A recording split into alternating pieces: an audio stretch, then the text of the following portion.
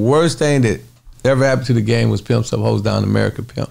I regret doing both of those movies because what that did, that gave niggas a pass to get on the internet and just talk about the game. So now, you know what I'm saying, when I was coming up, the catching come before the hanging. So Tina seen me in a Rolls Royce and she said, I wonder who you play for, you know, or I wonder who is that, you know what I'm saying? So she might be a square. You know what I'm saying? But I talk to her, you know, I take her out to eat, you know what I'm saying? I groom her, we'll get a conversation, we call it an interview. I give her an interview, and then next day I know, I said, I want to take you somewhere. Where you going? I want to introduce you to somebody. So I'm introducing her to her potential wife-in-laws, you know what I'm saying? And she's like, oh, you a pimp. But, you know, at this point, you know what I'm saying, she got a decision to make if she want to get turned out, if she want to fuck with the game, right?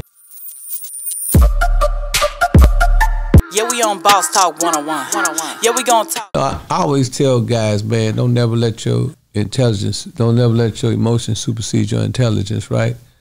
You know, when you're dealing with a woman, you know what I'm saying, you always got to remember the emotional factor, right? She's very emotional.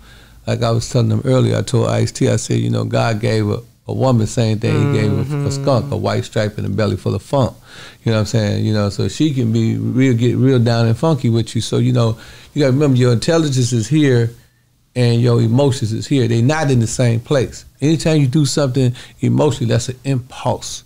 You know what I'm saying? That's an impulse. You know, that's an emotional impulse. So you don't never make the right decision. It's always good. You know, this is for the young people that's doing that stupid shit, beating on the girl. Yeah. It's always good to sit back and just give yourself 10 seconds. I call it a 10-second rule, and breathe, and you know what I'm saying, think the situation out. Because if you can reason, you know, God gave all us ability to reason. I talk about, you know, an ox. You know, an ox is the most strongest animal, you know, on the planet. You know what I'm saying? He's strong as an ox. Right. But you know what I'm saying? If I put a gun to an ox head as a hunter and I was hunting that ox ain't got enough sense to know that he being hunted. So when I shoot him in his head, he don't know he's going to be some oxtails. You know what I'm saying? Or, you know, you put a lion, you know, in a situation where you cut a cow in half, you put the cow in the cage, and that lion looking at that cow, he don't know that it's a cage. He goes in there, he smell the blood, he go and he attack the cow. He don't know he's finna be somebody's zoo animal. You see what I'm saying? Yeah. But we have intelligence. You know what I'm saying? So that lion could be you in the penitentiary. You know what I'm saying? That ox could be you getting killed by her brother. You know what I'm saying? That might feel like you violating his sister. So we got to use our intelligence. And I always thought about that. I always thought about jail, and I always thought about what if her daddy or her brother, or somebody, or her cousin, somebody, you know, got a problem with me. So if a woman is that disrespectful, if she's that out of pocket, you know, if you listening and you're young and you out there doing stupid shit, just think that it may not be the person for you. Right. Sometimes, you know, you gotta let a person go. You know, women used to always say that they love me. I said, you love me? You sure? She said, yeah, I love you. I said, you want to pay the love test? She said, yeah. I said, okay, come on. Let's go to the swimming pool. So I go to the swimming pool and I say, you love me? She said, yeah. I said, come on. I put her head in the water. And I host it, you love me? Yeah, I love you. Put it back in there. You love me? No, I love air. You know what I'm saying? So you know, they don't, you know, people don't know what they love. They think they love something. They think, you know what I'm saying, that they doing this, but, you know, it might be something different. So sometimes, you know, people say things in their mouth, out their mouth, but they don't really mean it in their heart. And that's where you got to be wise. And that's one thing that you know, that's why I last so long. That's why I never caught a P case. Right. You know what I'm saying? Because I never beat on nobody and do no crazy shit like that, because I always thought about my freedom first. You know what I'm saying? Then I always thought, you know, like I got some women that I deal with, I'm cooler with their brothers to this day. Yeah. Than I was with the female, because I would always, you know, holler at them and reach out to them, make sure they was cool. You know what I mean? I check on the mama, you know what I'm saying? Yeah, you know, it's all science. It's all game. It's all about using your reasoning faculty. You got to be a thinking man. It's chess, not checkers.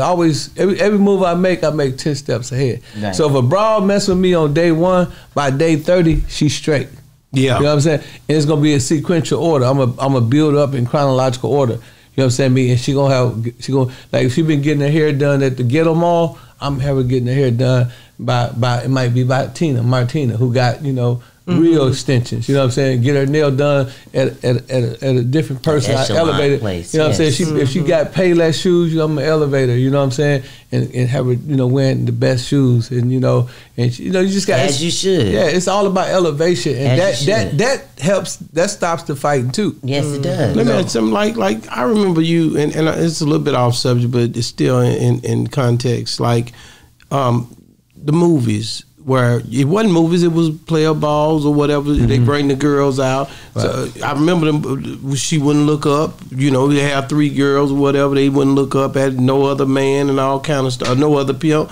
You know, all this different things was going on back in the day. I don't think we'll ever see those times again where they have these. You know, all of the P's come together and really. You know what I'm saying?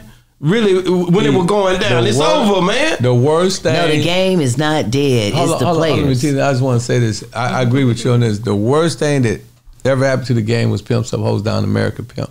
I regret doing both of those movies because what that did, that gave niggas a pass to get on the internet and just talk about the game. So now, you know what I'm saying? When I was coming up, the catch it come before the hanging. So Tina see me in a Rolls Royce and she said, I wonder who you play for, you know, or right. I wonder who is that, you know what I'm saying? So she might be a square. You know what I'm saying? But I talk to her, you know, I take her out to eat, you know what I'm saying? I groom her, we'll get a conversation, we call it an interview, I give her an interview, and then next day I know, I say, I want to take you somewhere. Where you going? I want to introduce you to somebody. So I'm introducing her to her potential wife-in-laws, you know what I'm saying? And she's like, oh, you a pimp. But you know, at this point, you know what I'm saying, she got a decision to make if she want to get turned out, if she want to fuck with the game, right? You know what I'm saying? But, you know, that shit, you know, ain't like that no more. You try to talk to her, young niggas talk to her, go on, boy, please, boy. I just bought Pimpin book. You know what I'm saying? I listen to Don Juan. You know what I'm saying? I listen to Kenny Red. You know, I'm rocking with Brown,